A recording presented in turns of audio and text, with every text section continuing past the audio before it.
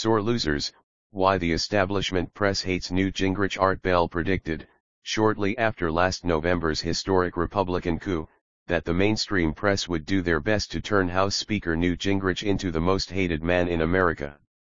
Let's see how accurate Art's political punditry was.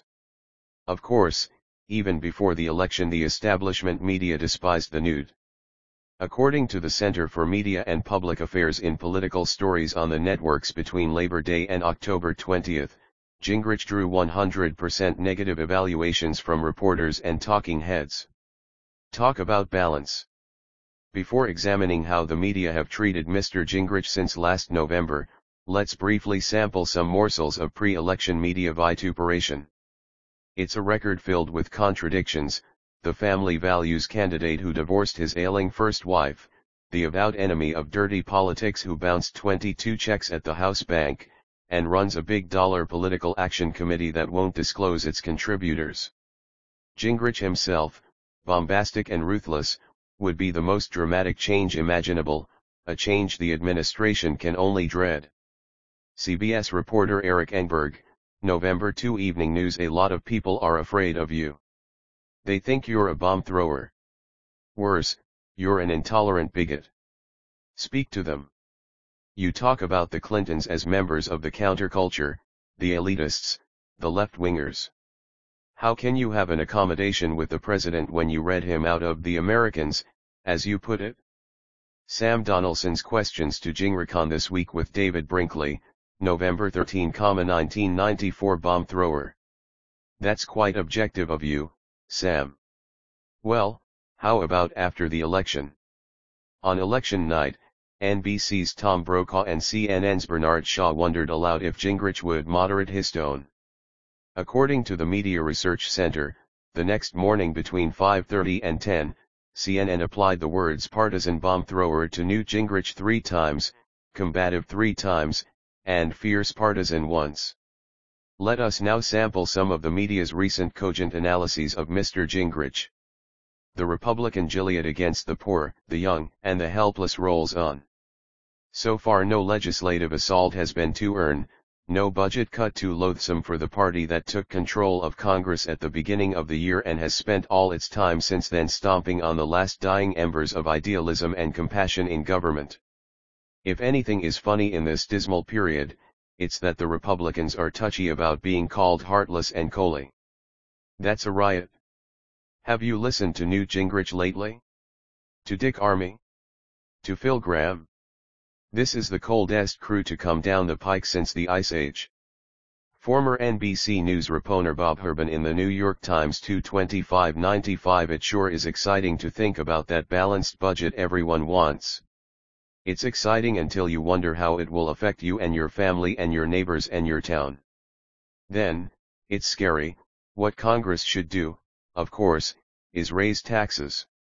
It obviously won't, though, so budget balancers are left with no choice but to shrink many services my neighbors and I have come to rely on. We might ask, is big government really bad? Is Newt Gingrich really good? Former NBC News President Michael Gunner, January 17, USA Today column. Perhaps nothing sums up the media's attitude toward Gingrich and its underlying strategy for sabotaging the House Speaker and the Republican agenda he has spearheaded better than ABC reporter Jim Wooten's November 4 statement. Gingrich's slash and burn rhetoric against Democrats has made him the poster boy for political resentment and rage, and he's proud of it.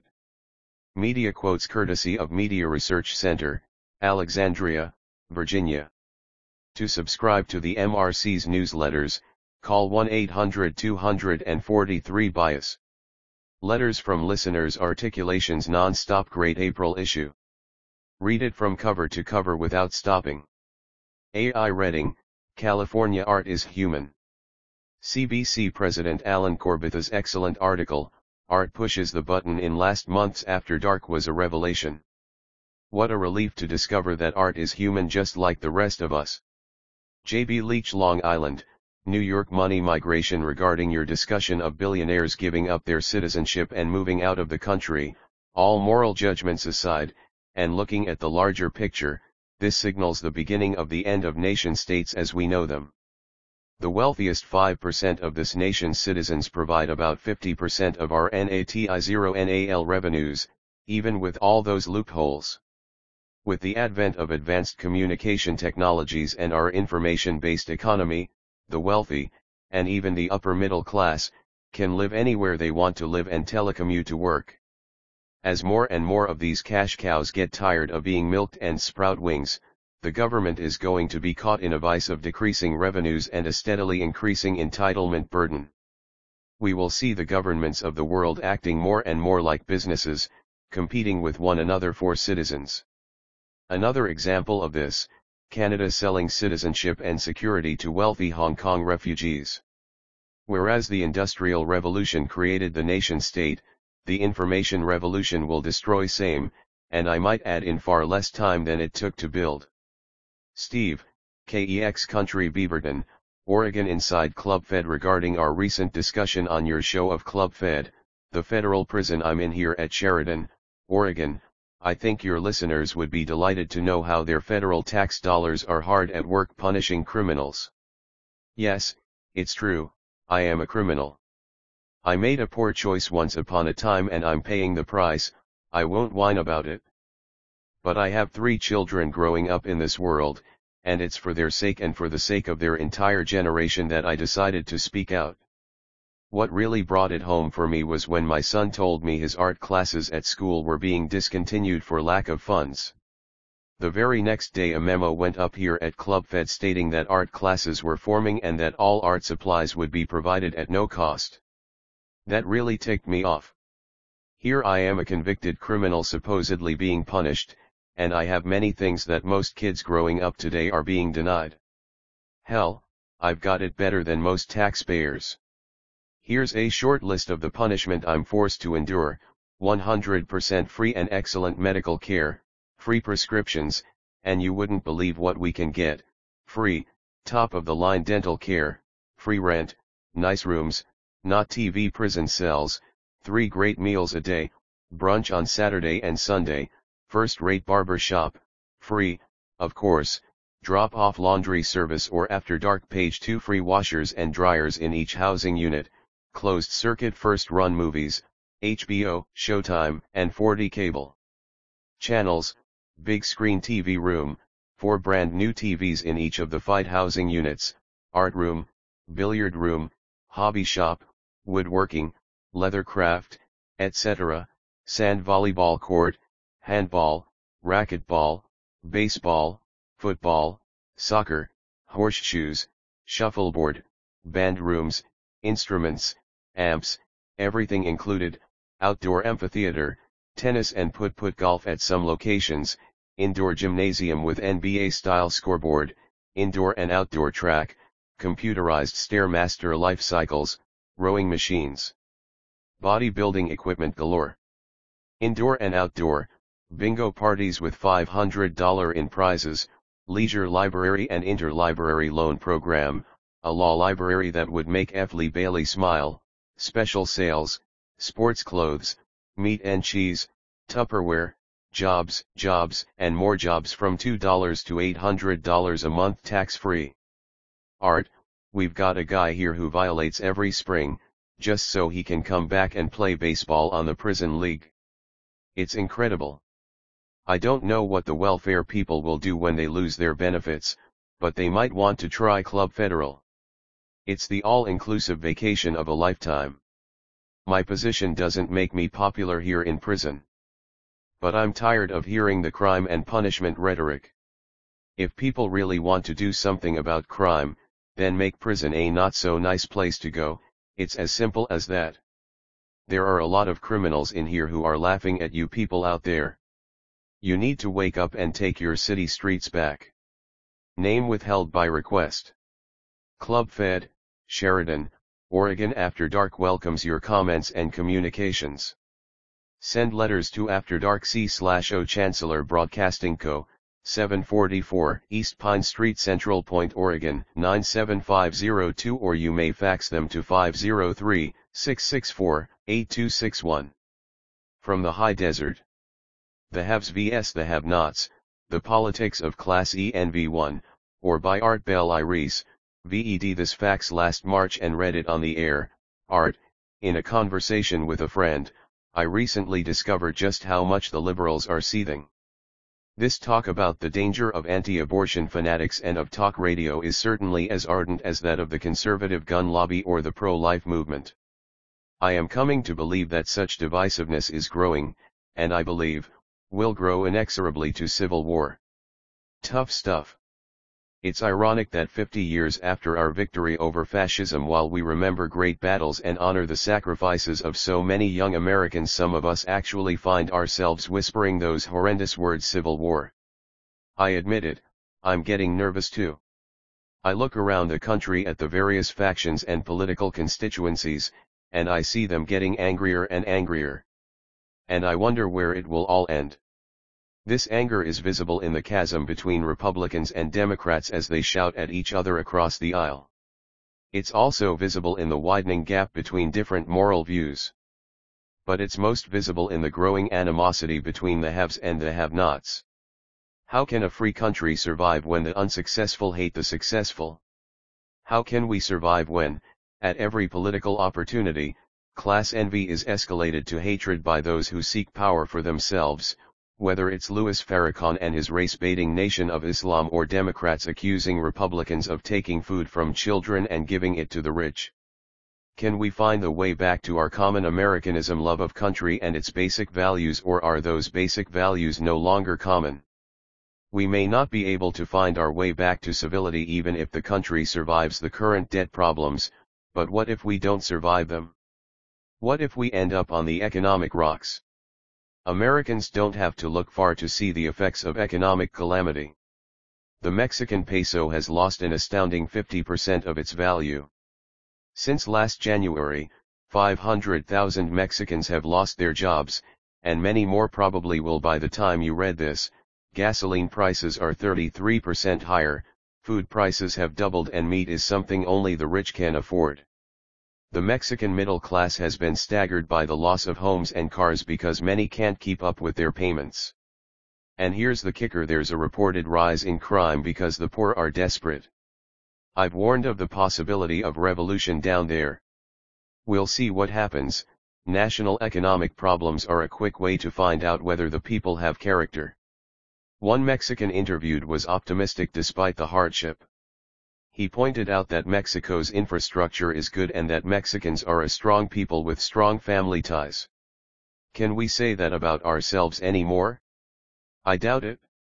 We're more like a nation of whiners. Just look at the outcry over the Republicans, and the majority of Americans, desire to cut welfare. Once welfare cuts are in place, I guarantee the networks will show us pictures of suffering American mothers and children every night on the evening news. And wait until the Congress tries to balance the budget. The coming media blitz is predictable: the poor and the aged are suffering, women, children, and minorities are going hungry, and the rich don't care.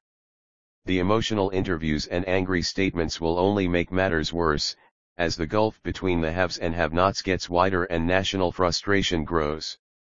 Then, if there's an economic after-dark page 3 crisis like Mexico's, who knows what kind of social firestorm will result? Are we prepared to be desperate? The majority of Americans live in big cities and are used to having relatively cheap food trucked into town. Most Americans are making payments on their homes and cars just like the Mexicans. On top of that, we are totally dependent on our cars, and that full tank of gas, to get to work. Of course, if the dollar loses half its value, a lot of us won't have to worry about how to get to work. And if desperate people cause a rise in crime, our cities will become unlivable. Not a pretty picture. Republican action could forestall disaster, but don't count on it. The Gingrich crowd and their Senate sympathizers have one of the toughest jobs imaginable: face a populace used to government handouts, and say no more. You are on your own. And then stick to that decision, no matter what the heat. Call it tough love or call it mean-spirited greed, or the Gingrich that stole Christmas, as Time and Newsweek put it. Any way you slice it, conservatives had better be ready for howls of indignation from the Democrats, and the usual backup vocals from the media elite, not to mention the socialist from Kansas City. Next month, the haves versus the have-nots, Part 2, Conclusion. The socialist from Kansas City reveals a greater problem in the growing division between the haves and the have-nots, and what a leaner, not meaner government really means. I feature article Nuclear Attack on America? Who cares? By David Kupeli. Art Bell frequently discusses the ever-increasing threat of nuclear, chemical, or biological weapons attack on the U.S. by a rogue third world nation, by a former Soviet republic, by Islamic extremists, by terrorists, or even by accident. Recently he asked, the Russians are helping the Iranians to build a nuclear bomb. So why in the world should we help the Russians? The problem of proliferation of weapons of mass destruction, unfortunately, is much worse than most of us realize. Which brings us to the subject of defense. A Republican contract with America makes the commitment to deploy at the earliest possible moment an anti-ballistic missile system capable of providing defense of the United States against ballistic missile attacks. What exactly are they talking about? An expensive, dangerous, and unworkable Star Wars fantasy, as critics characterize it, or an essential system without which we are defenseless against multiple horrific threats, as proponents say? Let's scan the horizon and catch a glimpse of what's barreling down the nuclear highway right now, and what we can expect in the course of the next few years. The Nuclear Club, this elite group of nations, has expanded its membership base dramatically over the last 20 years, growing from 6 to 13. There are the good guys, the US, Great Britain, Israel, France, and a lot of either bad or unpredictable guys, Russia, China, North Korea, Belarus, Ukraine, Kazakhstan, India, Pakistan, South Africa. A lot more really bad guys are voraciously pursuing membership, including Iran, Iraq, Libya, Syria, and reportedly Algeria.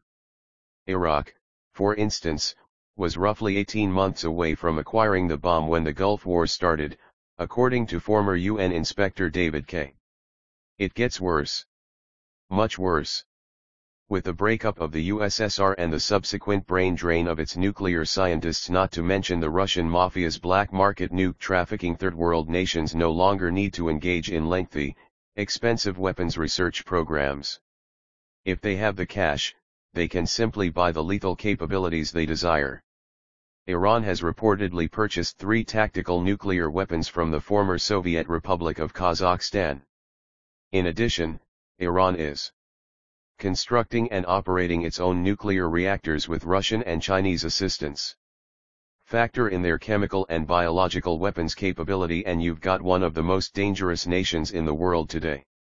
Last year, Russian law enforcement agencies stopped 60 Russian ballistic missile scientists and technicians at Moscow's Sheremetyevo 2 airport as they prepared to fly off to North Korea. Already North Korea has reportedly built 2 low-yield nuclear weapons, and is said to possess a large chemical weapons arsenal with a stockpile of as much as 1,000 tons of chemical weapons. Enticed by promises of high pay, several former Soviet nuclear scientists have contracted to work in Algeria, 4 have left Russia to take service in India, 50 missile and weapons specialists remain in Iraq, 14 nuclear scientists are working in Iran, and many Russian scientists, according to Arms Control Today, are participating in projects in Libya. The Russian mafia is very active in trying to steal and sell nuclear technology. The going price on the black market for a kilo of enriched uranium is a cool $2.20 million. FBI Director Louis Freeh, who has opened a branch office in Moscow to help Russian law enforcement stop black market nuclear sales, admits he is worried about the dreadful possibilities of the Russian mafia selling stolen nuclear weapons to terrorist organizations. He should worry. As many as 23 nuclear warheads believed to be submarine-launched ballistic missile and SS-20 warheads have vanished out of a Russian nuclear weapons depot near Khabarovsk.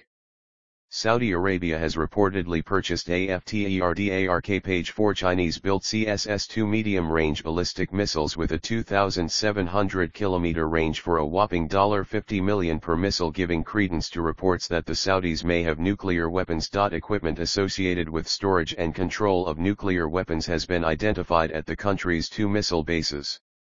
It's a small world after all. By the year 2000, according to U.S. Intelligence estimates, as many as 24 third world nations will have acquired ballistic missiles, and half of those may go nuclear. That's only the N of NBC, and we're not talking National Broadcasting Company here. Biological weapons, potentially more dangerous than chemical or even nuclear weapons because of their unpredictability after use, are being developed by an increasing number of nations. Thumbing their noses at the Biological Weapons Convention, which bans production and use of biological weapons. 11 nations have such programs.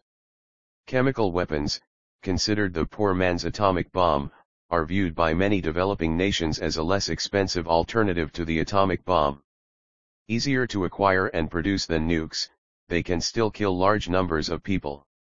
16 developing nations have chemical weapons programs today.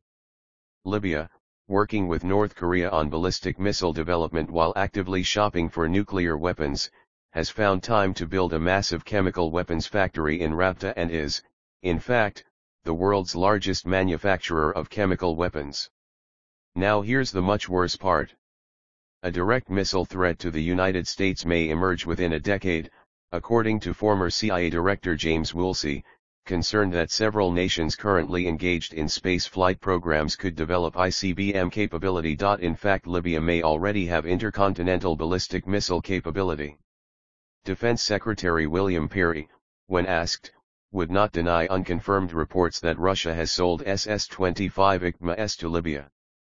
Since the Cold War's end, more and more nations are acquiring the technologies of ballistic missiles and nuclear weapons, as well as their ugly little brothers, chemical and biological. While the world was polarized paradoxically, while the Clinton administration has dramatically reduced the level of our armed forces, it has greatly increased the number of spots where U.S. troops are deployed. Between East and West, with two intimidating superpowers, all other nations had to line up with one or the other, or at least keep a low profile as so-called non-aligned countries.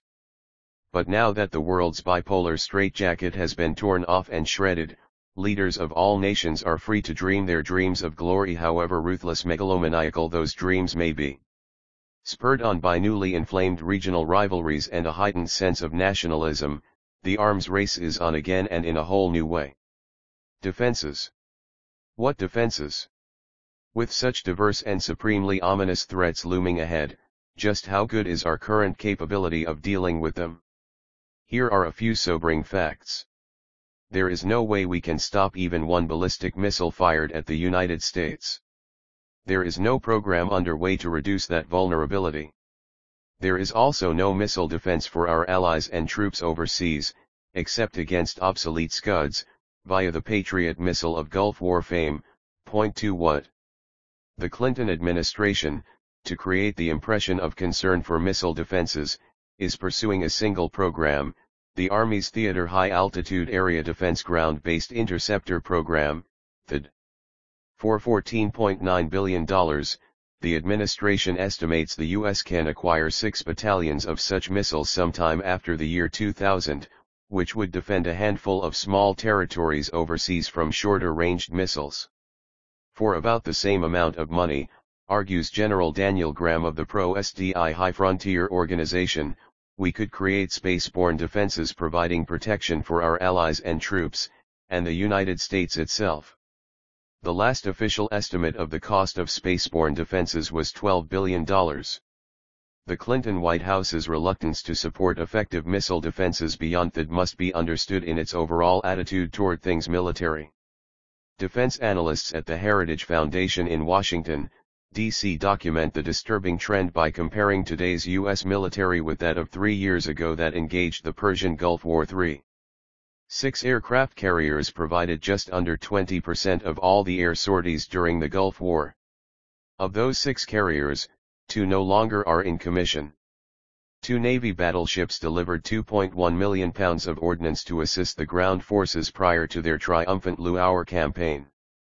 Neither of those ships is in service. The U.S. Army relied heavily on forces based in Europe to augment its buildup in the Persian Gulf prior to the war. Of the two U.S. Army Corps in Germany, 7 Corps, was sent to the Gulf and played a major role in the liberation of Kuwait. Since Desert Storm, 7 Corps has returned to the U.S. and been deactivated. The Clinton White House has reduced by 80% Bush administration spending for an improved Patriot missile used so successfully in the Persian Gulf War and other far more advanced systems. And so on. Paradoxically, while the Clinton administration has dramatically reduced the level of our armed forces, it has greatly increased the number of spots where U.S. troops are deployed.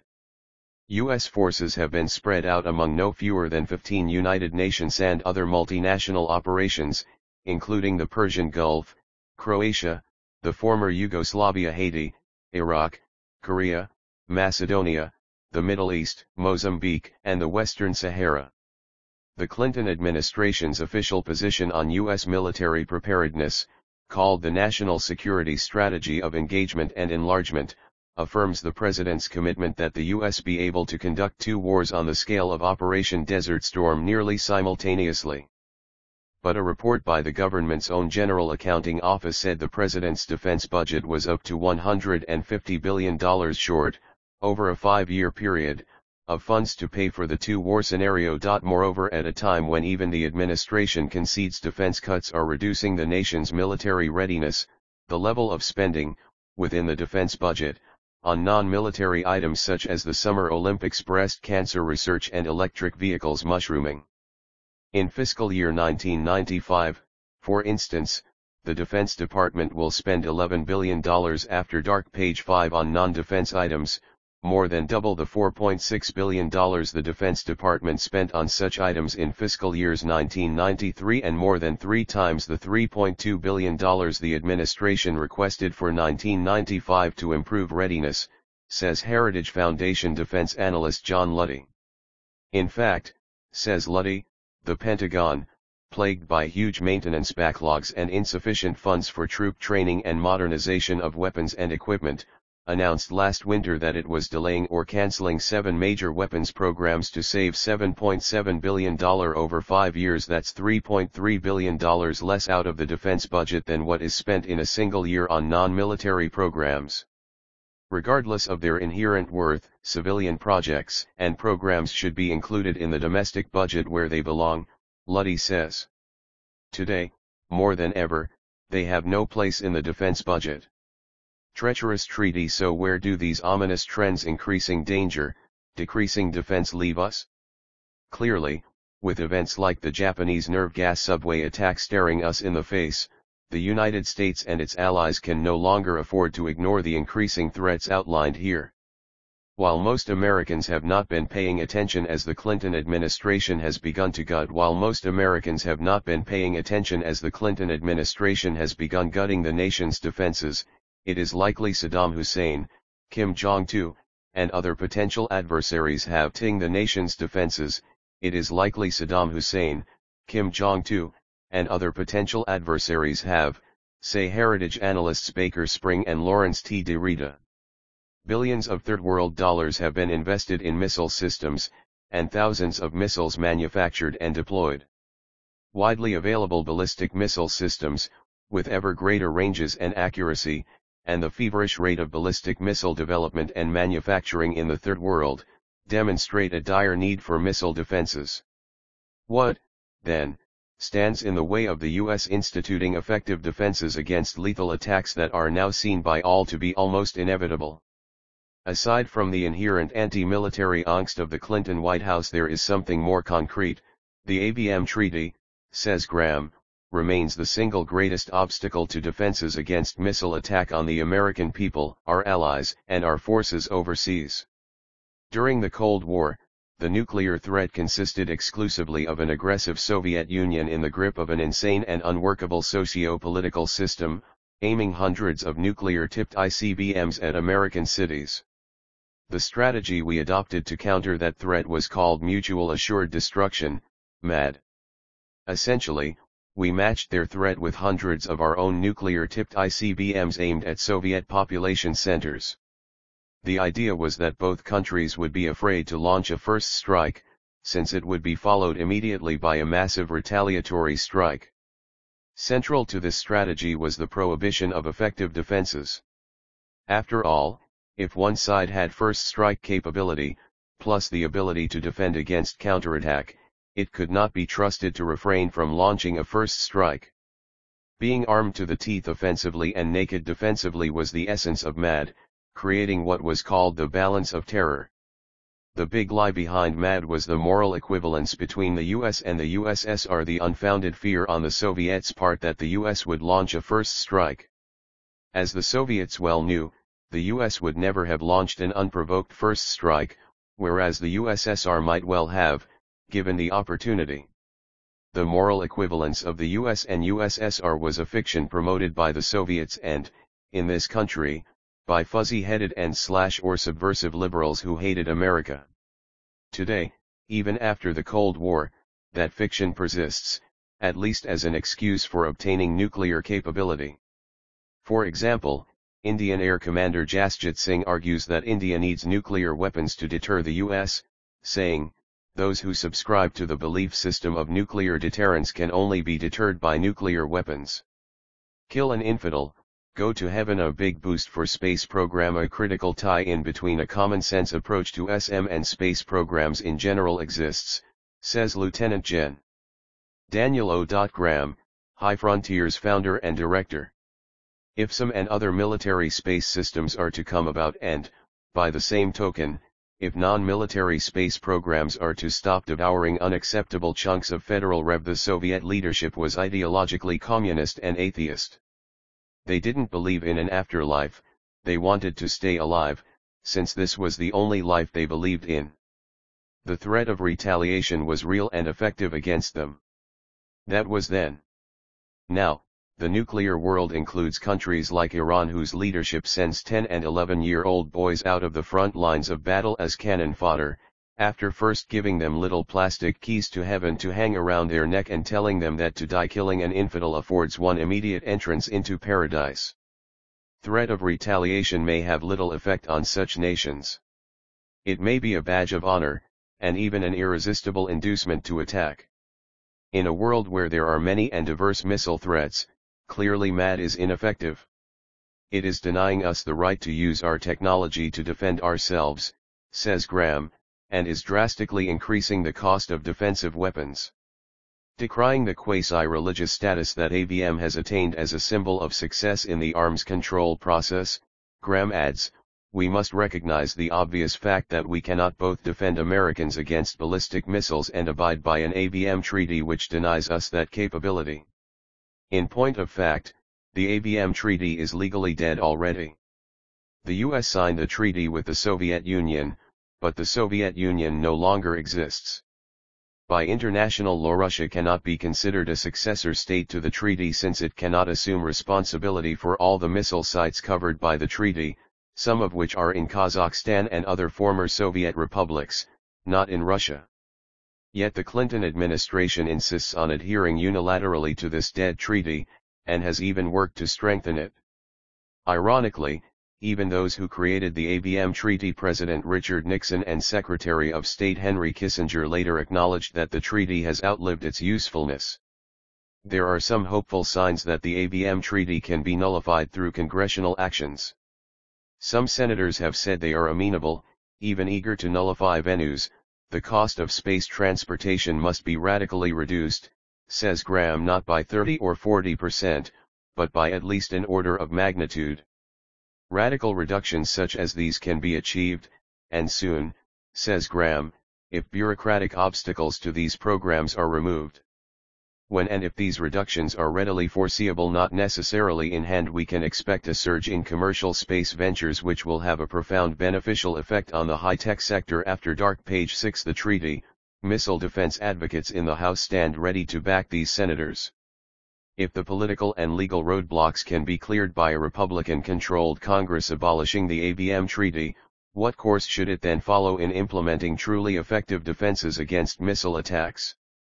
A solution. One of America's proudest moments during the Persian Gulf War was watching our Patriot missiles shoot down Iraq's Scuds in Israel and Saudi Arabia. While ground-based defenses against incoming ballistic missiles are important, they are only a part of the solution. Especially with long-range ballistic missiles, it is far better to intercept them in their boost phase, which means a space-based system. The question is, how do you implement such a system effectively and affordably? Many governments throughout the world now recognize that the proliferation of ballistic missiles has made the eventual use of chemical, biological and atomic warheads inevitable, says retired Air Force General Robert C. Richardson III, a key person at High Frontier. He points out that although many countries want and need protection from missile attack, only a few major powers possess the technology and capital to develop and deploy sophisticated missile defenses. This situation suggests a radical, albeit precedent, solution. After World War II, Western European countries attained the protection they needed through alliances. The threat then was invasion by Soviet or Warsaw Pact forces. The main threat today to all nations is from ballistic missiles with warheads of mass destruction, explains General Richardson. NATO was created to deal with the former. We now require something similar to deal with the latter. President Bush proposed a $39 billion global defense system called Global Protection Against Limited Strikes. GPALS was to begin in the mid-1990s, as required by the Missile Defense Act of 1991, passed by Congress after the Gulf War. Of the economy, says Graham. At a minimum, the U.S. will recapture its share of the world's space launch market, which has dropped over 20 years from 100% to under 30%. Many congressmen of both parties have vigorously supported the single stage-to-orbit space vehicle program launched by the Bush administration. This vehicle has a high potential for lowering space launch costs. This program is vital to all military uses of space, including missile defenses.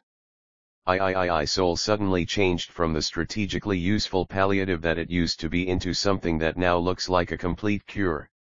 Or, Edward Teller High Frontier proposes putting operational control of GPALS under NATO. Not only would it strengthen NATO and solve the partnership problem, but it would also greatly contribute to achieving the contract with America's goal of getting effective and affordable missile defenses for the US and many other countries, says Richardson. Space basing is a prerequisite to affordable readiness and cost, says Richardson. Space systems are by definition global in nature and once deployed are relatively free of operations and maintenance cost. NATO was created to provide national security missions that its individual members could ill afford to undertake individually, says Richardson. During the Cold War, this mission was to protect NATO countries from Soviet acts of aggression. Providing missile defenses for all NATO countries, as well as for any other nations who might wish to participate, is clearly as compelling a mission today as was defense against Soviet aggression in the Cold War era. The High Frontiers concept is echoed by the legendary Dr. Edward Teller, who urged the new congressional freshman class to make effective defenses a reality. Here are highlights of what he told them. For Dr. Teller, a major objection to Seoul was that it would not work in a complete manner against a massive Soviet attack, and that even partial success of such an attack would have catastrophic consequences. With the collapse of the Soviet Union, this danger has vanished, or, at any rate, has diminished in a spectacular manner. The remaining danger consists in our facing an attack of, at most, perhaps 100 warheads from a relatively backward nation. This is to be compared with a more than 100 times greater threat that we were exposed to by the Soviet Union. Thus, Seoul suddenly changed from the strategically useful palliative that it used to be into something that now looks like a complete cure. The Clinton administration did not appreciate this opportunity and decided to emasculate the essential parts of Seoul, such as brilliant pebbles, just when this type of defense became really promising. One reason for this was our treaty with the Soviet Union that set severe limits to missile defense activities. Many of us believe that this treaty, whatever its ancient utility may have been, is now an outmoded relic of the Cold War and should be terminated by international consent. In order to obtain such consent, and even more in order to make the benefits of common defense available throughout the world, Some of us are proposing that soul executed in the form of brilliant pebbles should be reintroduced on an international basis and the defense it offers made available to all participants. I want to propose that participation should depend on the capabilities of the participants. For instance, in the case of the British, it might constitute in the maintenance of naval bases, in the case of the Japanese, in the development of computers, in the case of the Russians, in their providing launching facilities, and in the case of underdeveloped nations, simply in the maintenance of observation posts in their own territories. This would not only have the advantage of less expensive operation for everyone, but also would result in a situation where destructive criticism by outsiders would be replaced by constructive criticism from insiders. I should further propose that this space-based system should be used not only to prevent the rapid employment of destructive systems, but for peaceful purposes as well. The system could be equipped to observe weather conditions throughout the world and to make reliable weather predictions as far as 2 weeks in advance, for the benefit of everyone. It also could be used to observe pollution in detail and thereby could convert anti-pollution measures into a practical plan. The flexibility of modern instruments including electronic computers and communications will make it possible to switch the system from the peaceful applications into the prevention of missile-based aggression practically at a moment's notice. I conclude by repeating that the above proposal is merely an example of the defense research that should be undertaken. I chose it because it is of use for enhancing peace and for war prevention, and also because it is one especially important case where the new Congress could correct serious mistakes made by the administration and thereby bring about a universal agreement for the sake of common security. Feature article continued on page 14, After Dark, page 7. After Dark, Editor-in-Chief Art Bell, Copy Editor Dorothy Baker, Business Manager Alan Corbett, Systems Manager Brian B. Saylor. After Dark, Preece, JTS. The D. Eamland Report, in-depth explorations of subjects and guests featured on Art Bell's weekly radio program Dreamland. A global increase of spiritual phenomena. Art, we begin to invite him in. Michael, yes. There's a dimension outside of the body, and you better be careful what you fool around with, because it can bring something to your door. Art, I do a program called Dreamland that deals with topics like UFOs and life after death. We talk with a lot of people like Dr. Raymond Moody, author of Life After Life, and others. What is your view of after-death experiences? Michael, I think there are some cases that are extremely interesting, and very valid, uplifting and true. But we have to be careful, Art. I know parapsychology inside out. I used to investigate such scientific experiments and I wrote a book about it. I understand that a lot of it is valid, but a lot of it can get into occultism, and that degenerates very quickly into New Age and witchcraft. Art, there is one aspect of the near-death experiences that is rarely mentioned, Michael. There are people who have near-death experiences that don't involve the light.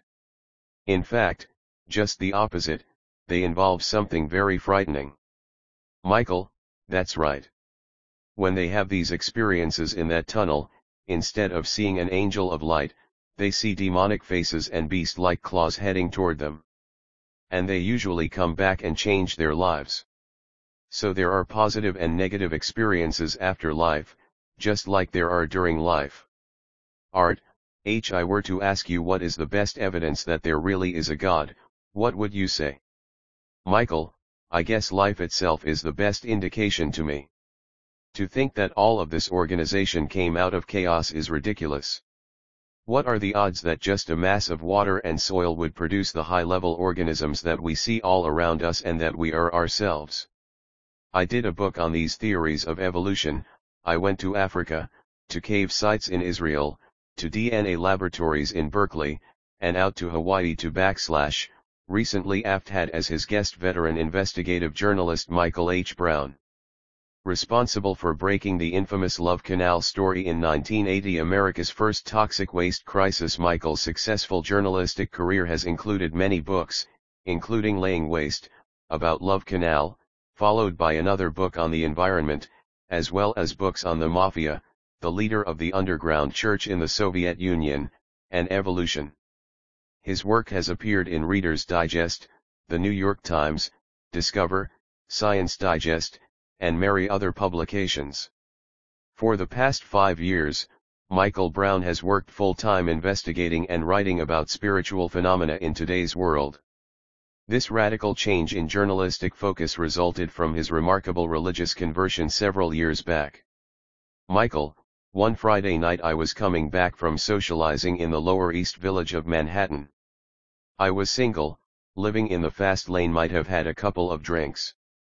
I got home, went to sleep, and was woken up in the middle of the night, probably around 3 a.m., by a very startling dream. I dreamt I was on a hospital gurney, surrounded by these luminous entities with their hands over me as if they were healing me.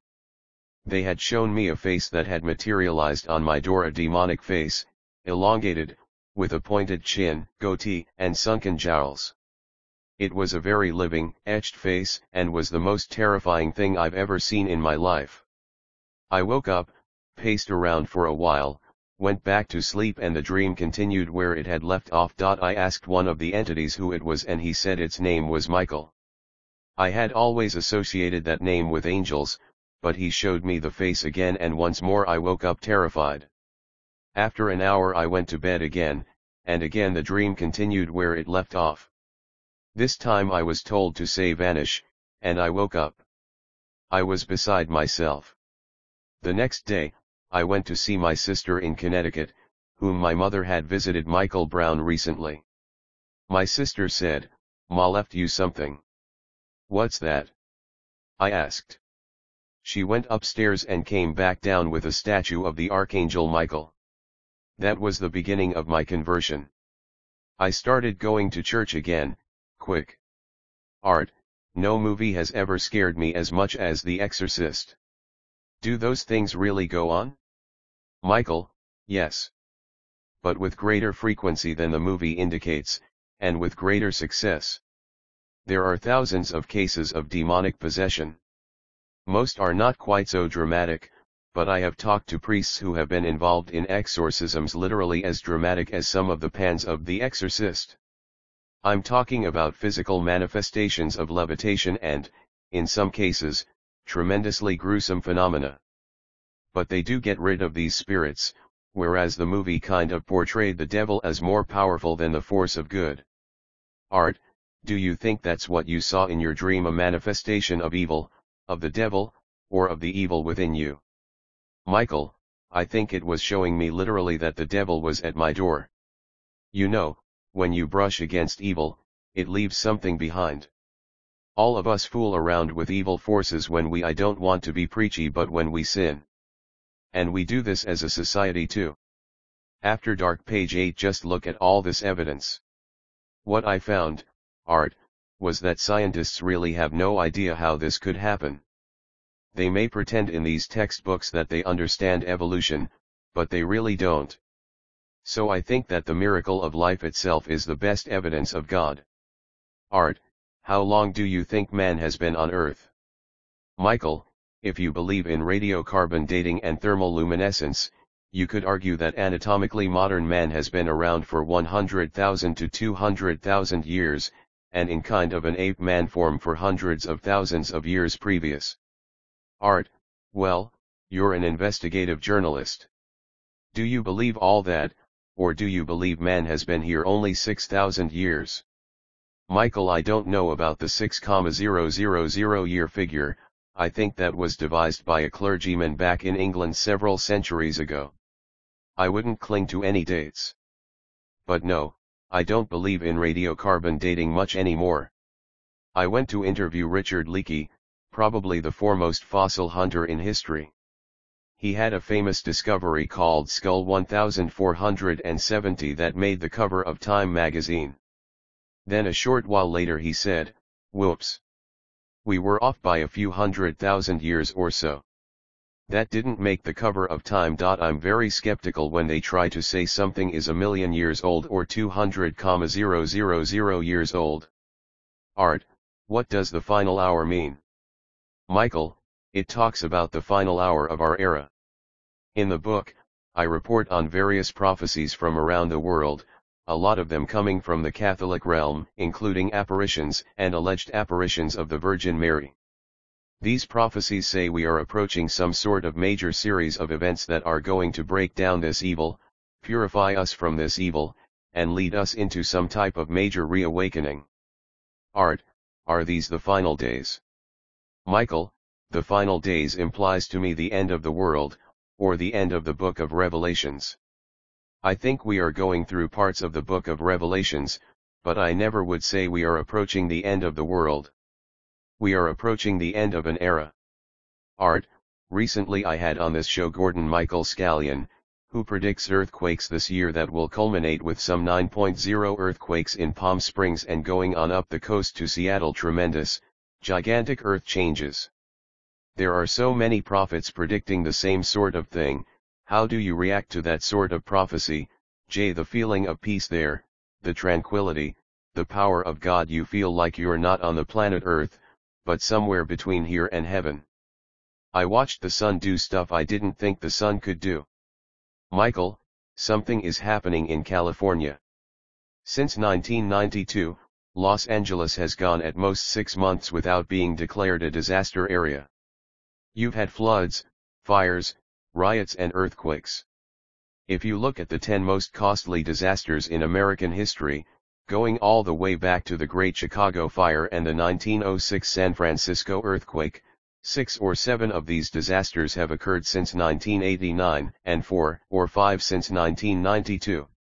Something seems to be afoot, and a lot of the activity is in California.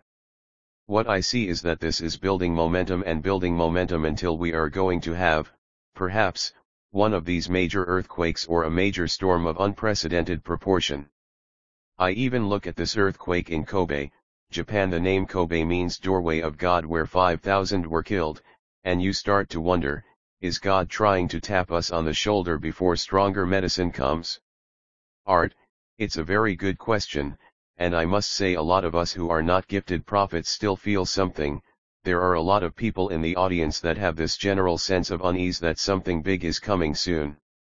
Michael, a lot of prophets I talk to seem to suggest that prophecy is not after dark. Page 9, a done deal, that there are many possible courses or realities that we could move toward, and that we don't have to move toward the big disaster. Michael, that's true. We believe that from the Catholic perspective also.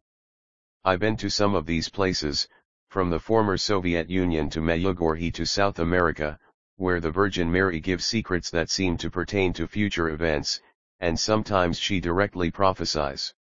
And this is what she says: these are events that will come if we continue what we are doing now. There's always that if. They're conditional prophecies, they can be changed, just like in the Bible prophecies could be changed. When Jonah warned Nineveh, it was if Nineveh would not repent it would be destroyed. And Nineveh, at least initially, did repent and wasn't destroyed. I think we're at the same place right now. Art, yes, but as I look at our present direction I see no change of course yet. It looks like we're headed straight down the highway to doom. Michael, you actually went to the physical locations and investigated some of these events regarding the Virgin Mary that the rest of us have only heard rumors and stories about. Was it real? Michael, Medjugorje, in the former Yugoslavia, is real.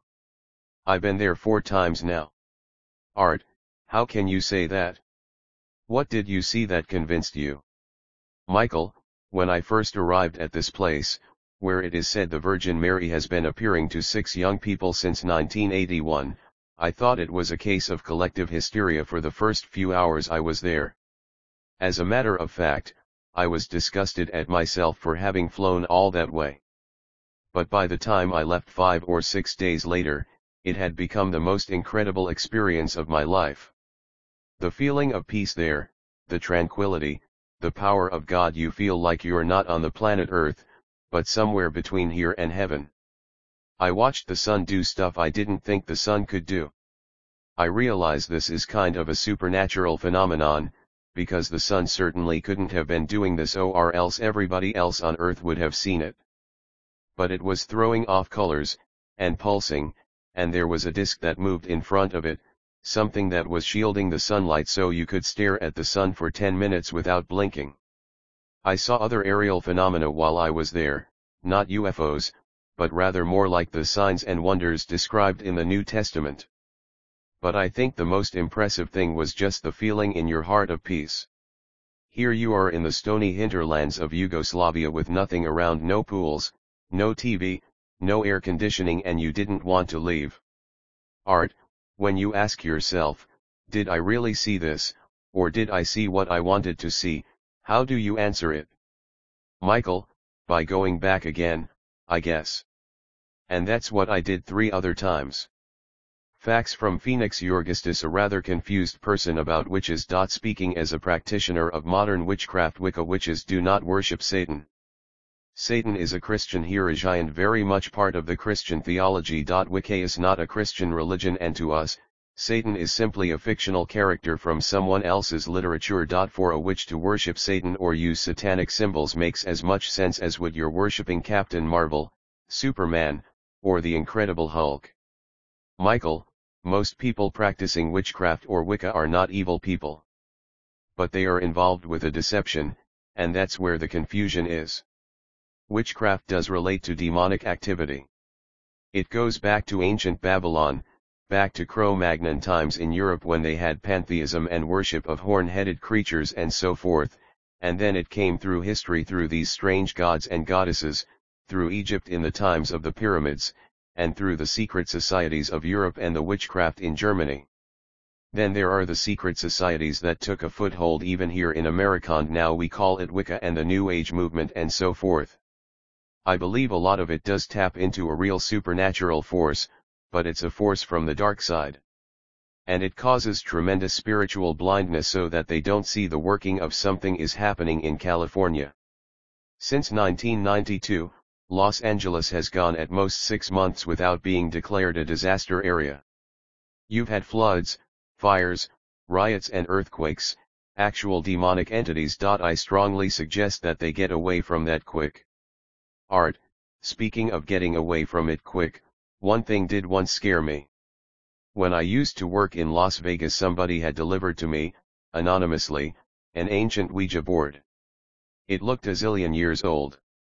Some strange things happened associated with that Ouija board, and I didn't even play with the damn thing.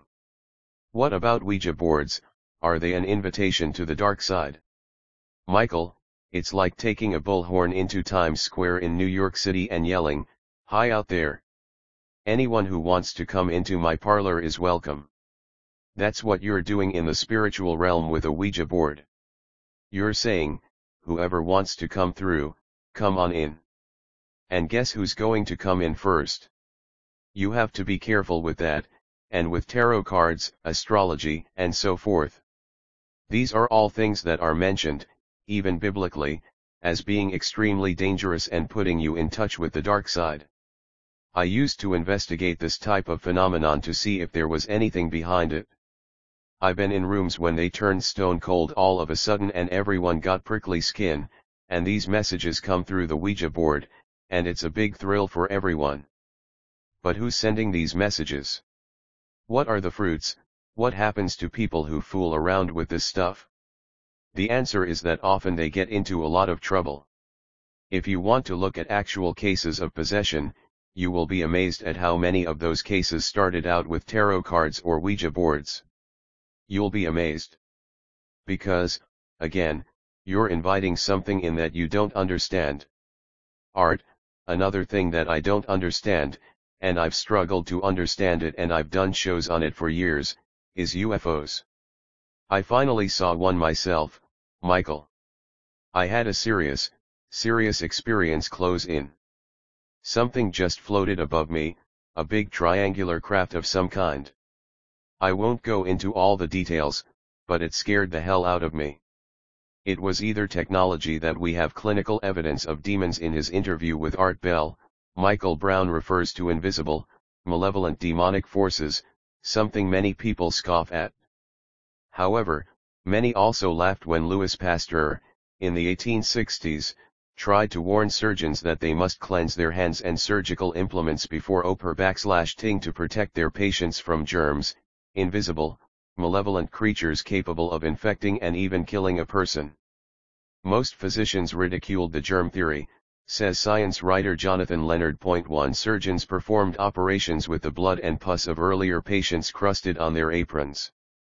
The wounds made by their knives almost always became infected, but they were insulted when it was suggested that they might be carrying infectious germs from one patient to another.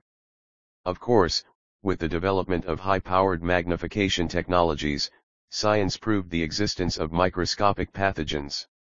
Now, believe it or not, there is startling clinical evidence of demonic possession. The Presence of Spirits in Madness was written by Wilson Van Dusen when he was chief psychologist at Mendocino State Hospital in California, where he worked with the mentally ill for 17 years. After years of analyzing the nature and content of the hallucinations of his mental patients, Van Dusen came to a remarkable conclusion: what is generally termed mental illness is often actually possession or obsession with demonic forces. Van Dusen painstakingly compared the bizarre characteristics of the hallucinatory life of his patients with the descriptions of the spirit world made by the famous 18th-century Christian mystic Emanuel Swedenborg. By an extraordinary series of circumstances, writes Van Dusen, a confirmation appears to have been found for one of Emanuel Swedenborg's more unusual doctrines, that man's life depends on his relationship to a hierarchy of spirits.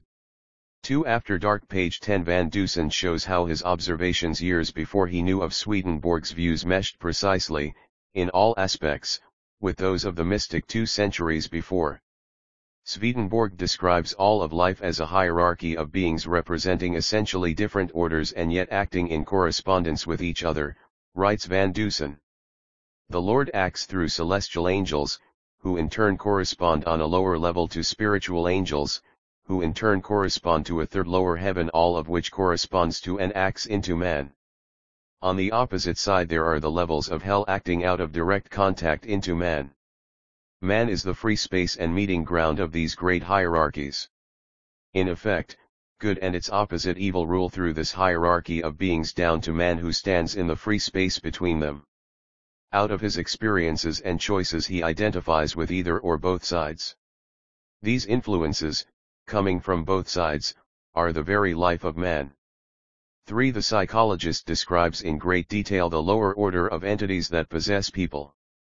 Lower developed and have heard nothing about, or it was from somewhere else, or, I don't know. To this day, I don't know what I saw. Michael, as you know, so many people have had these experiences. I hope I have an open mind, and I don't discount the possibility that a small percentage of these are extraterrestrial. But I'll say that I've seen tremendous indication that it's more of a spiritual phenomenon than a physical phenomenon. Art, it may be. Michael, something from another dimension rather than from another planet. We have to, once again, be careful of the dark side. We're told in the Bible that Satan will send lying wonders in the air. We're also warned about wonders in the air through some of these Marian prophecies. I think there was one study that said as many as 8 million Americans are claiming at some time in their lives to have been abducted by UFOs. I think, if you look at the descriptions, that it's classic demonology. These are entities that have the slanted eyes, they're little, mean-looking, and leave bad effects. They leave bad odors a lot of times, they can go through the wall, and they haunt you for the rest of your life. It's not like a craft coming from some other planetary system, visiting you once, taking a sample, and then heading back for home. Rather, it's an ongoing spiritual phenomenon. And therefore I think it's part of the supernatural episode. I think we are seeing, Art, the actual manifestation and materialization of forces of good and evil in direct combat. We're on that battleground, we're in the middle of that crossfire right now. That's why there's a tremendous interest among the American people in this phenomenon, because they're seeing it. 79% of the American people order voices areas, though one is dealing with drunken bums at a bar who like to tease and torment just for the fun of it. They will suggest lewd acts and then scold the patient for considering them. They find a weak point of conscience and work on it interminably. For instance, one man heard voices teasing him for 3 years over a 10-cent debt he had already paid. They call the patient every conceivable name, suggest every lewd act, steal memories or ideas right out of consciousness, threaten death, and work on the patient's credibility in every way. For instance, they will brag that they will produce some disaster on the morrow and then claim honor for one in the daily paper. They suggest foolish acts, such as, raise your right hand in the air and stay that way, and tease if he does it and threaten him if he doesn't. The lower order can work for a long time to possess some part of the patient's body. Several worked on the ear and the patient seemed to grow more deaf. One voice worked 2 years to capture a patient's eye which visibly went out of alignment. Believe in miracles, according to the Gallup survey last December. Art, I know you investigated telekinesis. Is it real? Are people able to move objects or affect material things with their minds? Michael, yes. I used to think of it as just another power of the mind, some kind of electrical dynamic coming from the brain. But often it can come from the dark side, with a certain entity playing games with us, just as games are played with UFOs and Ouija boards.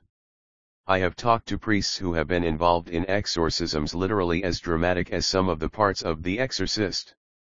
Art, isn't there a danger, Michael, that coming from the Christian perspective you would tend to perhaps miss something that is real, and has a scientific explanation, and tend instead to label it as from the dark side?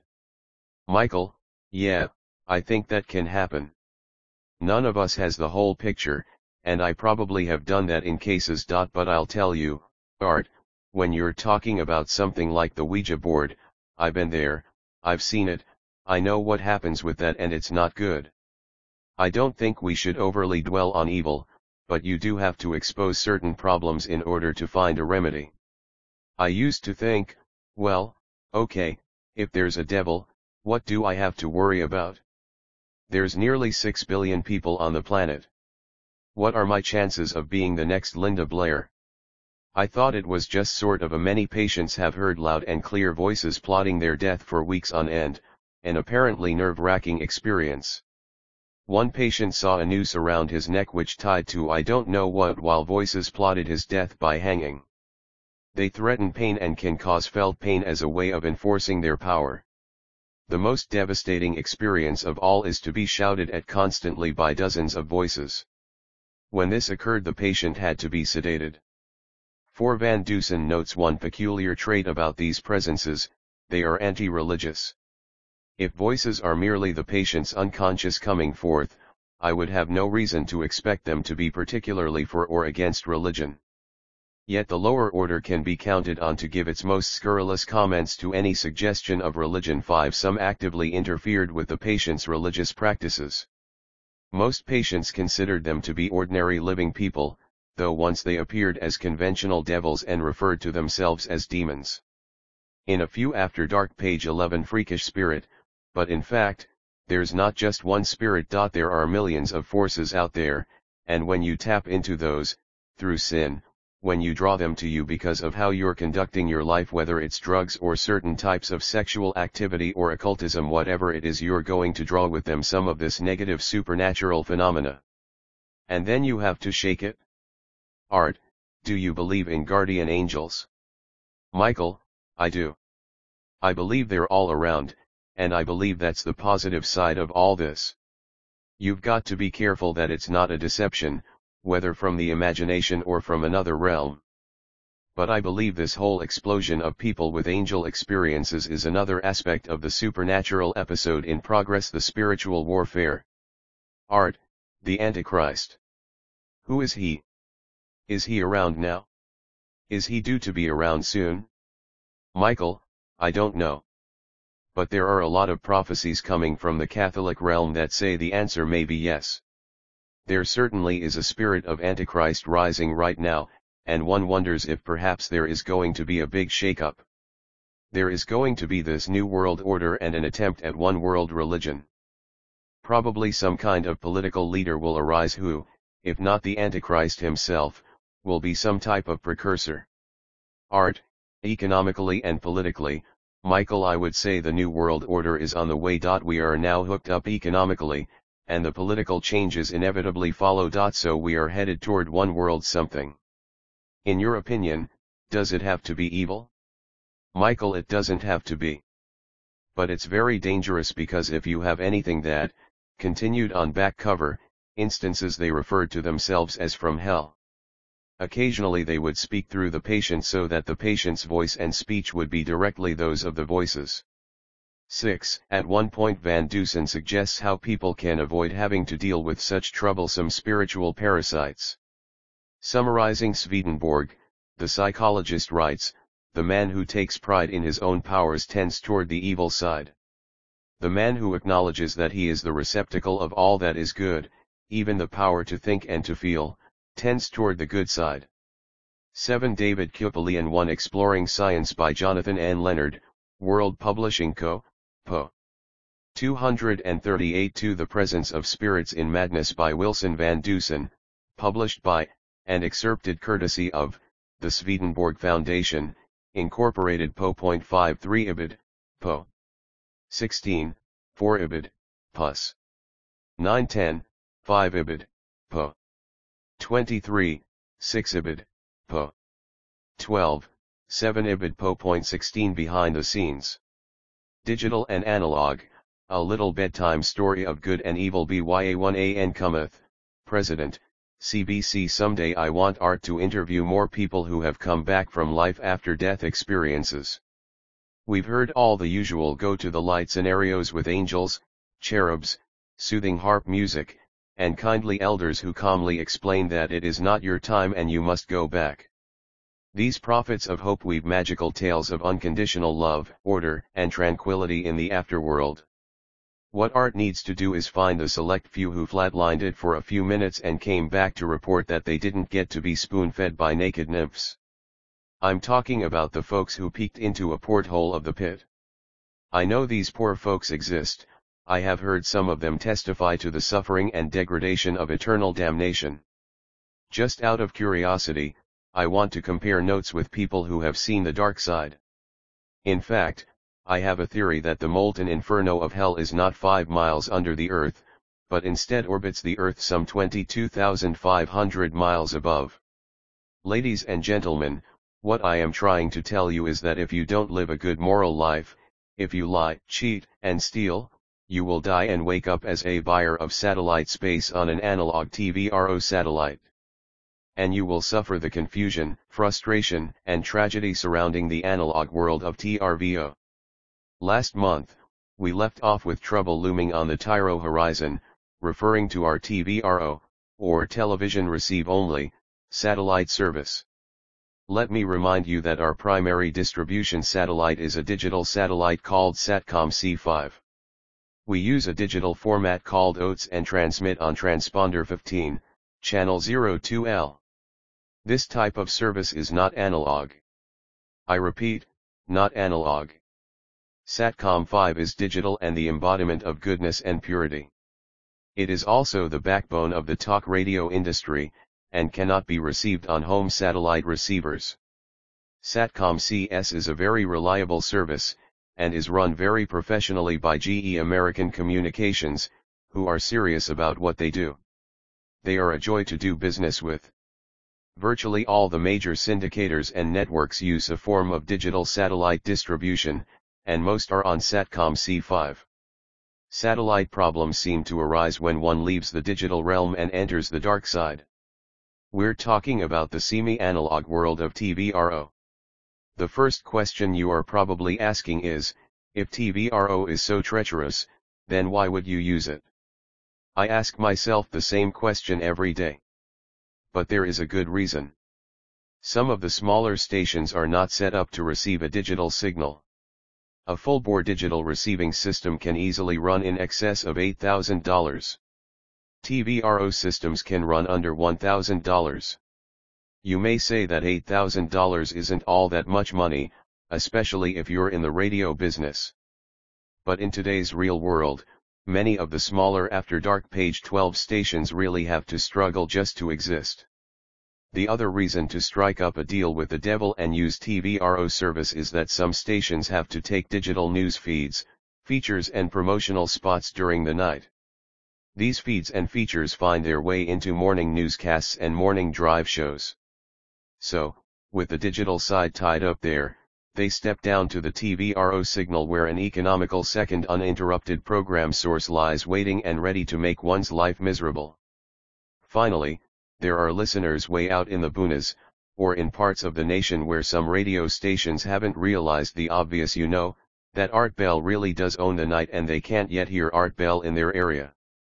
For all these people, Art Bell is available on home satellite, courtesy of TVRO. So, you're reading this and you're thinking to yourself, this doesn't sound so bad. Hey Corbett, what's the deal with TVRO? Well, let me tell you. So there we were. Little old Chancellor Broadcasting TRN just closing a deal with our TVRO supplier, joining those hallowed ranks of full-service program providers. Truly, we were on our way. Our time had arrived. Life was good. And I was living it to its fullest.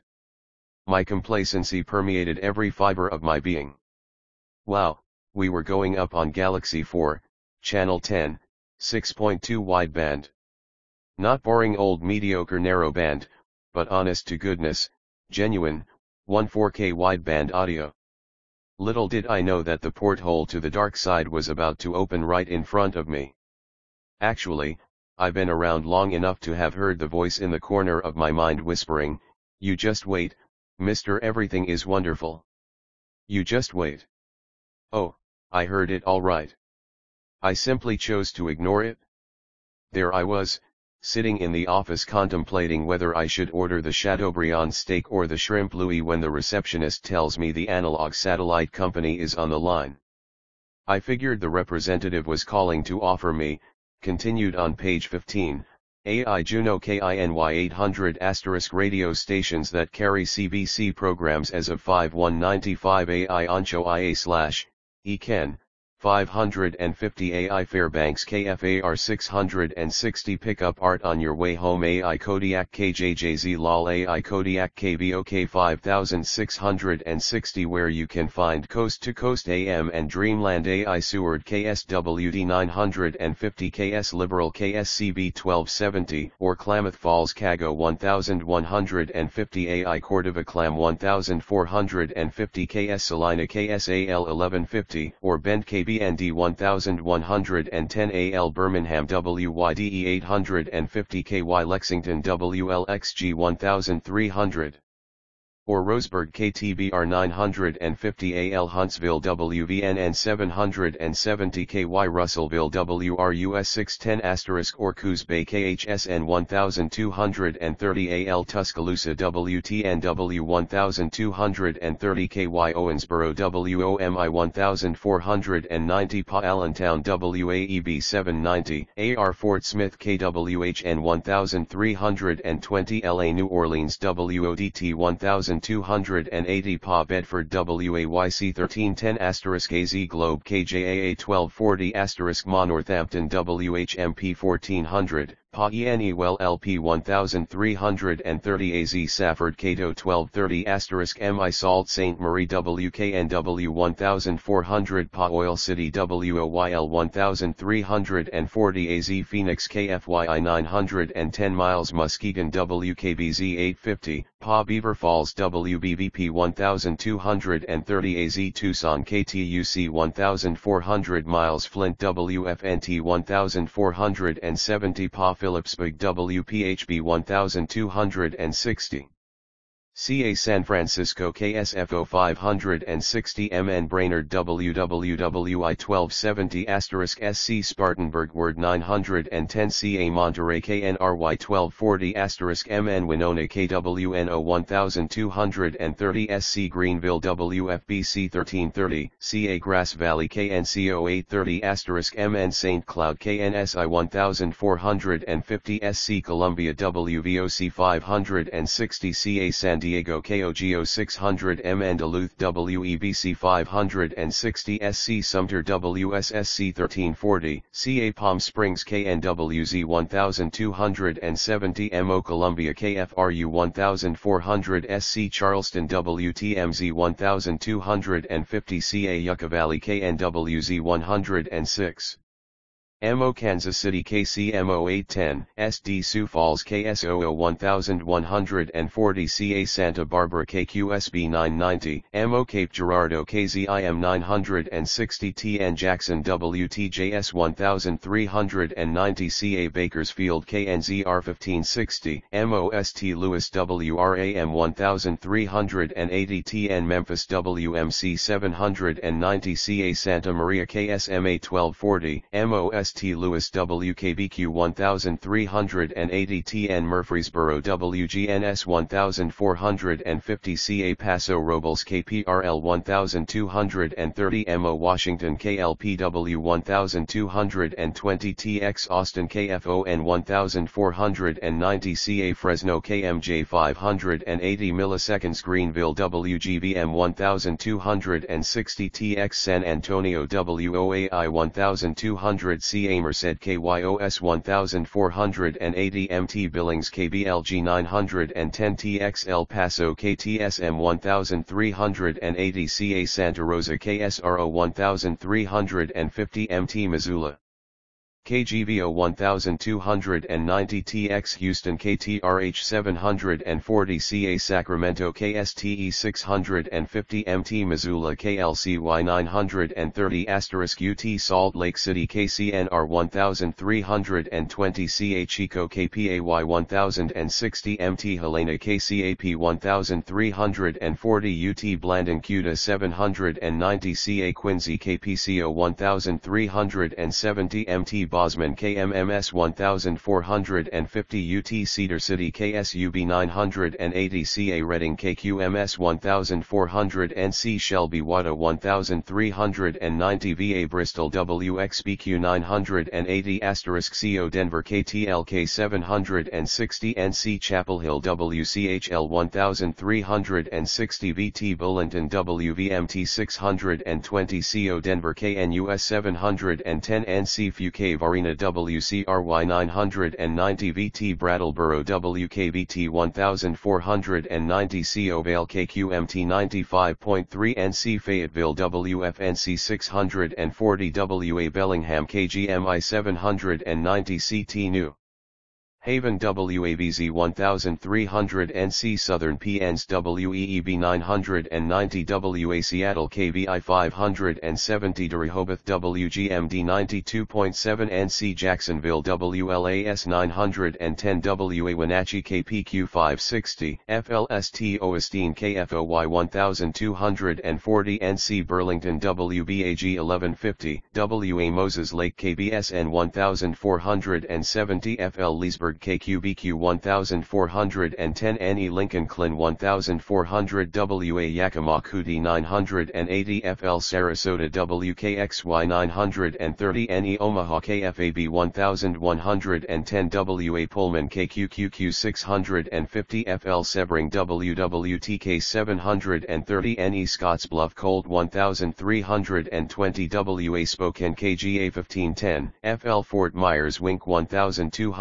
1240 NH Manchester WGIR 610 WA Tri-Cities Kona 610 GA Albany WALG 1590 NM Santa FEKVSF 1260 WA Goldendale KLCK 1400 GA Gainesville KDUN 550 NM Albuquerque KHTL 920 WI Madison WTDY 1480 GA Dalton KLSQ 1430 NM Roswell KBIM 910 WI Kenosha WLIP 1050 M Honolulu KHVH 830 NV Las Vegas KDWN 720 WI Fond du Lac KFIZ 1450 IA Ottumwa Clay 1480 NV Reno KOH 780 WI West Bend WBKV 1470 IA Sioux City KKSC 1470 New York Jamestown WJTN 1240 WI Stevens Point WSPO 1010 Il Boise Keno 630 New York Utica WIBX 600 210 WI Lacrosse WIZM 1410 IL St. Mary's KOFE 1240 New York Amsterdam WCSS 1490 WI Janesville WCLO 1230 IL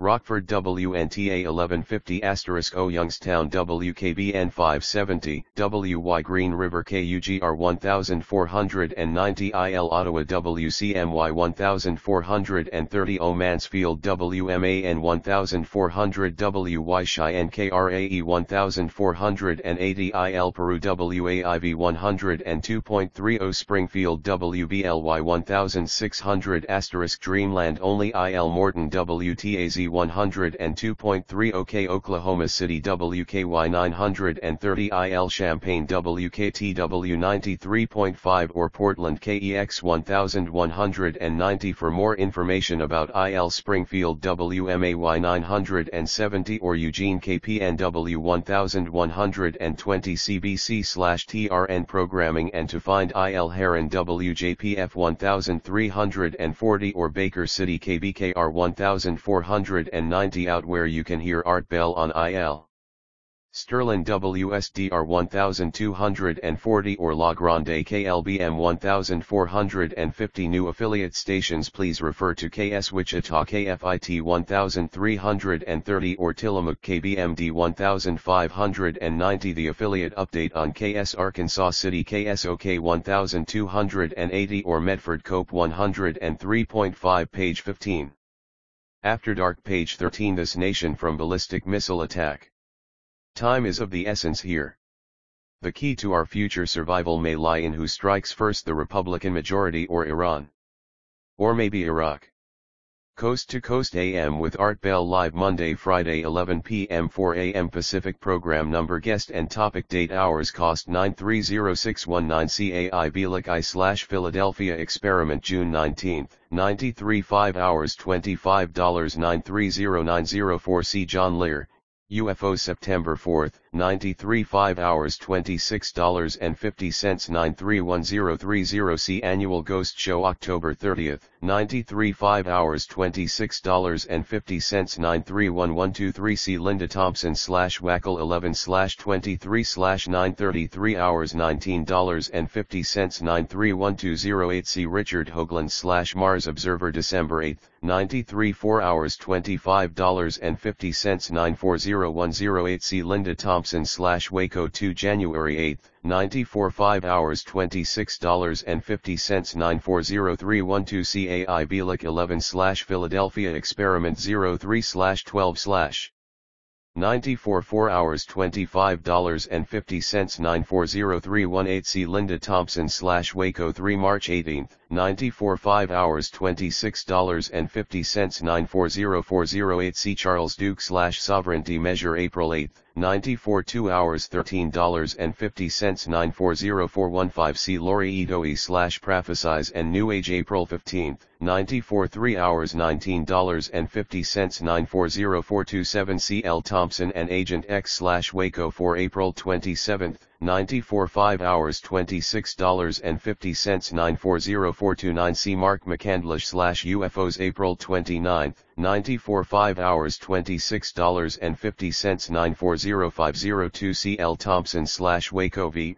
Revolution, May 2, 94 2 hours $13.50 940506 C. Ron Engelman/Waco May 6, 94 3 hours $19.50 940511 C. Wally Kennett/Branch Davidian May 11, 94 3 hours $19.50 940520 C. David Aikman/Revolution OS/20/94 3 hours $19.50 940527 C. Preston Nichols/Montauk Project OS/27/94 3 hours $19.50 940607 C. Richard Hoagland/Mars June 7, 94 5 hours $26.50 940608 C. Vance Davis, GI/Ouija Predictions June 8, 94 2 hours $13.50 940610 C. Sean Morton/Predictions June 10,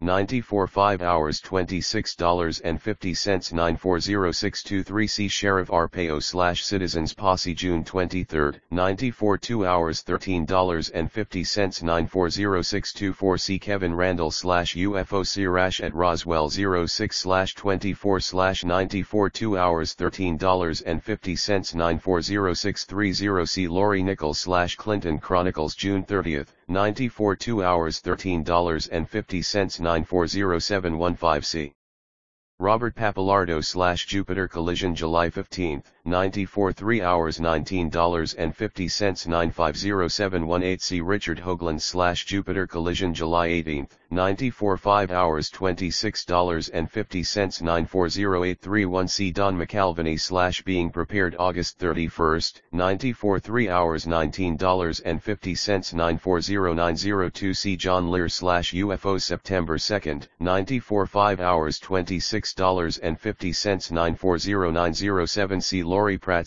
/ Gun Owners of America September 7, 94 2 hours $13.50 940909C Don Schmidt / The Truth About Roswell September 9, 94 2 hours $13.50 940912C Russ Wagner / Virtual Reality September 12, 94 2 hours $13.50 940913C Dr. Dujeberg / HIV Not Cause of AIDS 09/13 94 3 hours $19.50 941003C J. Wilkerson J. Vasquez / KGTV UFO 10/03 94 2 hours $13.50 941005C Wendy Dachau / Alien Abductee October 5, 94 1 hour $7.50 941028C Annual Ghost Show / No Guest October 28, 94 5 hours $26.50 941111C Lindsay Williams / New Diseases November 11, 94 5 hours $26.50 941115C John Hogue / Prophecy November 15, 94 5 hours $26.50 941130C Bob Fletcher / Montana Militia November 30, 94 3 hours $19.50 941209C Richard Hoagland / Mars and Moon December 9, 94 5 hours $26.50 941214C George Flint / Nevada Brothels December 14, 94 3 hours $19.50 950127C Congressman Dornan January 27, 95 1 hour $7.50 950210C GM Scallion / Quake Predictions February 10, 95 3 hours $19.50 950217C R. Winters / Myers Case, UFOs, February 17, 95 5 hours $26.50 950303C Janet Bunny / Revived Dead Chicken 03/03 95 1 hour $7.50 950310C Ropt Lux / Nuclear Waste Storage March 10, 95 2 hours $13.50 950317C Michael Brown / Apocalypse March 17, 95 3 hours $19.50 950327C Pat Buchanan Presidential Candidate March 27, 95 1 hours $7.50 950414C P Davids J Kirby / Aliens and UFOs April 14, 95 2 hours $13.50 Use our convenient order form on page 15 for tape orders. 1-800-917-4278 Visa and MasterCard call, 1-800-917-4278. Or mail check or money order to CBC, 744 East Pine St. Central Point, OR 97502, feature article continued. Conclusion The issue of missile defenses and the ABM treaty may be heating up in the current Republican-controlled Congress.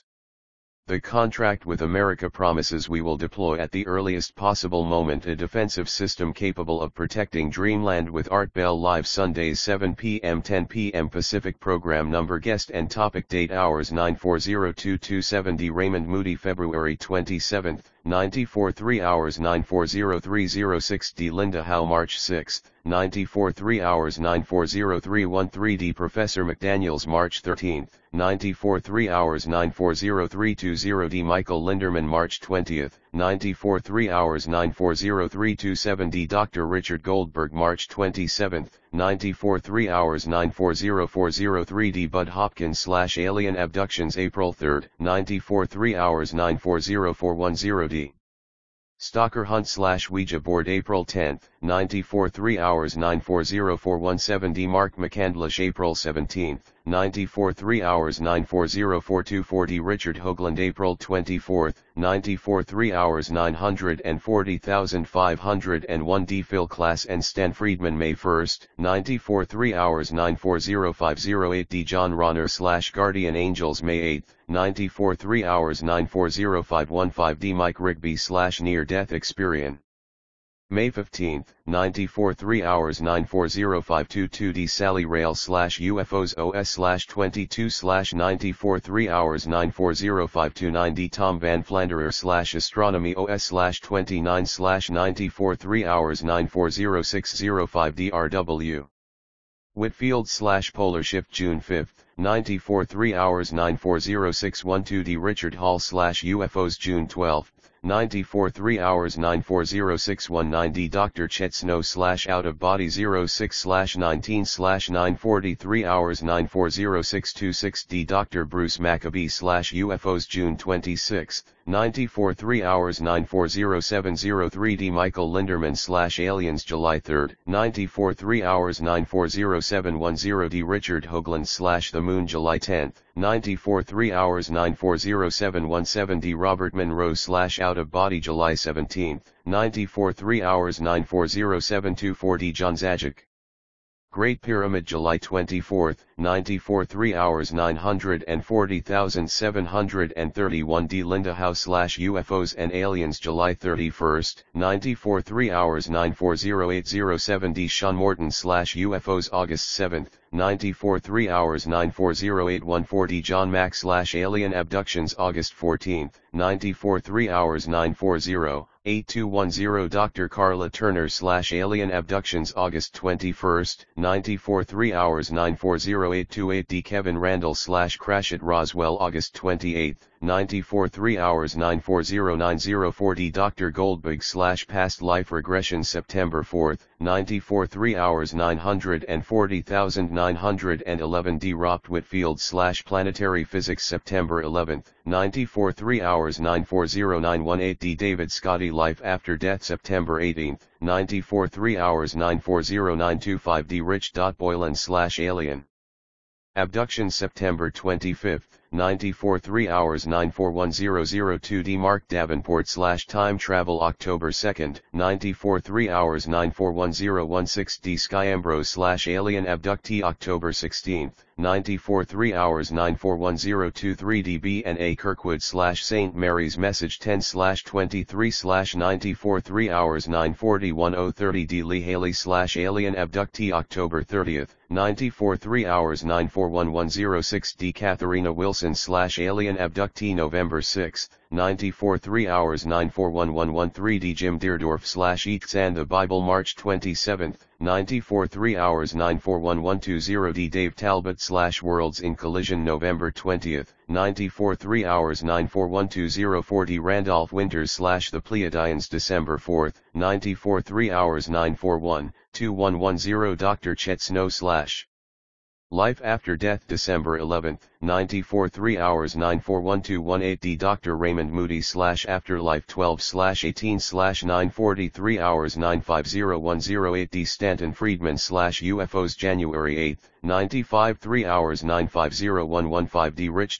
Sauter / Underground Bases January 15, 95 3 hours 950122 D. Scallion and Linderman / Predictions January 22, 95 3 hours 950129 D. Daryl Sims / Investigation of UFOs January 29, 95 3 hours 950205 D. Sean Morton / Predictions February 5, 95 3 hours 950212 D. Dr. Goldberg / Dreams and Past Lives February 12, 95 3 hours 9502190 Peter Davenport /UFOs 02/19 /953 hours 950226 D Clifford Stone /UFOs February 26, 95 3 hours 950305 DJW McGinnis /Tesla, the inventor March 5, 95 3 hours 950312 D Michael Cremo /The Human Race March 12, 95 3 hours 950319 DJ Maxwell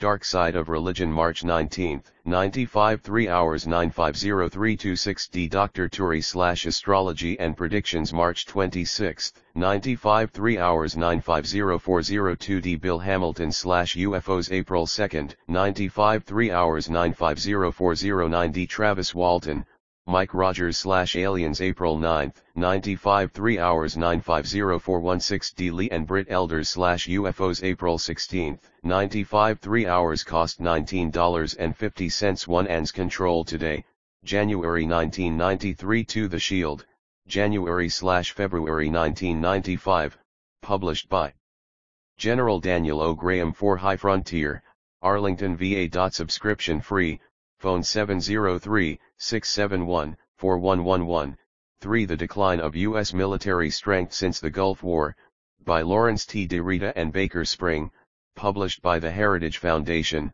Washington, D.C. For Memorandum to Freshman Congressman by Edward Teller, Ph.D., Lawrence Livermore Laboratories, first presented at the OR North Korea, or Libya, or Syria, or Orientation Conference on 12/8/94. Russia, or China, or After Dark page 14. Some gift welcoming CBC/TRN as a client.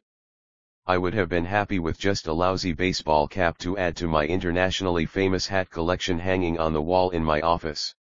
So I greet the guy like he's my best friend. We exchange pleasantries, and then he prepares me with, "Listen, we have a slight problem. You know the new channel you guys just went up on? Well, we've got to move you." Before I could inquire as to why, he hit me hard, and it has to be within the next 15 minutes.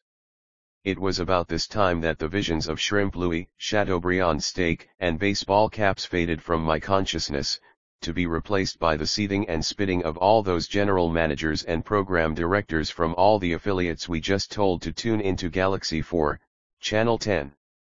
All over the country, satellite dishes had been aimed, by hand, to Galaxy 4.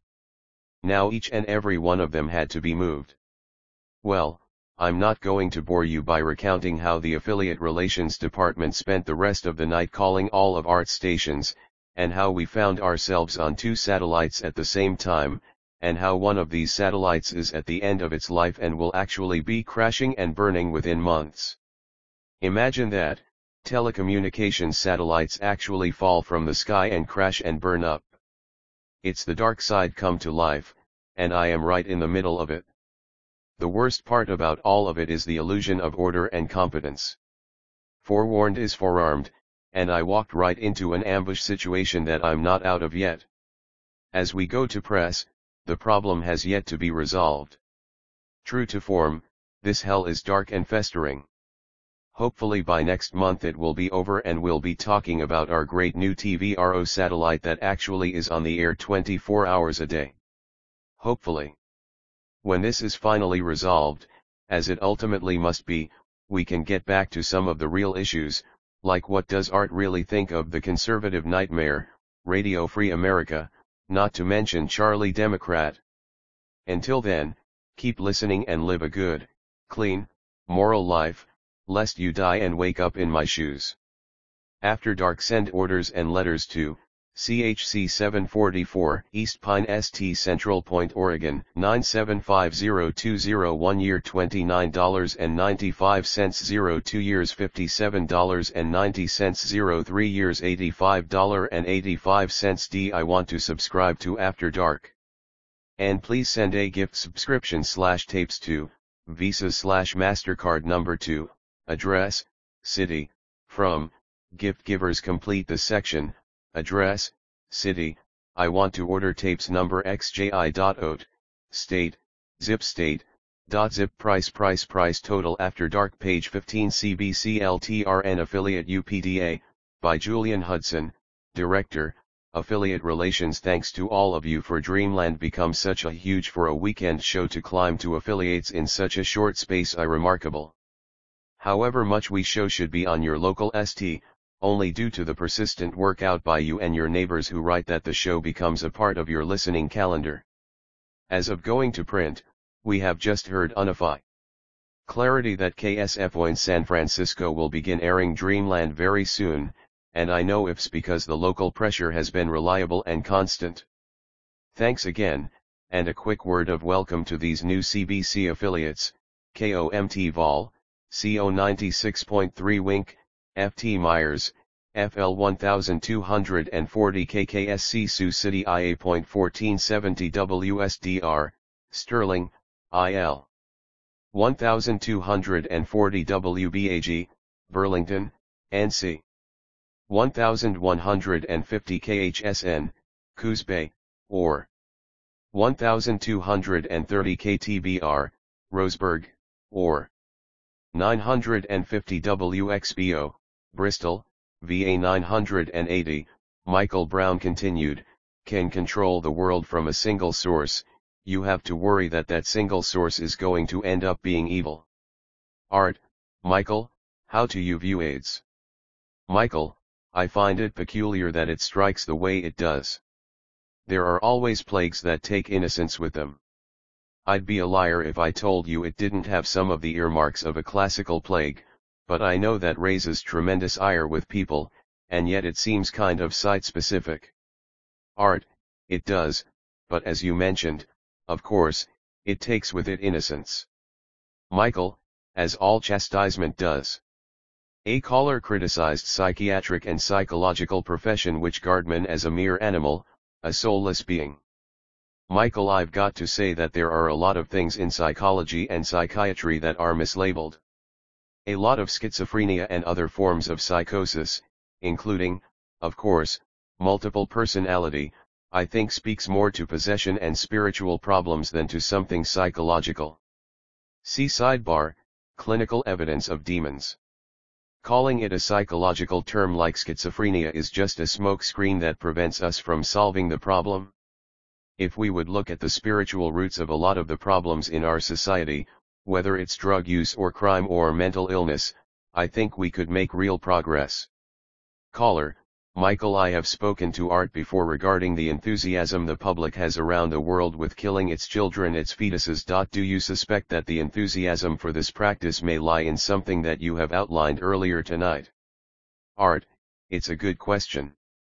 What is it now, 1.5 or 1.6 million abortions a year in the US? Michael, 37 million worldwide. I think we always have to look at the worldwide perspective, because this crisis is an international one. I think abortion is the biggest problem in human history. You know, everyone is waiting for the big one or some event that will destroy a city.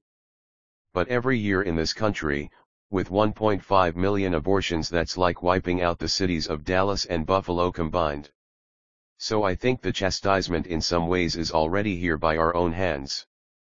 But I'll tell you, and you get this constantly through the most credible Marian apparitions, if we don't stop this blood practice, which is really nearly a blood sacrifice, it's an unknowing blood sacrifice, then I think you can expect some truly major events to happen, including warfare in the former republics of the Soviet Union, and natural disasters in Western Europe and here in America. I think there's going to be widespread devastation though.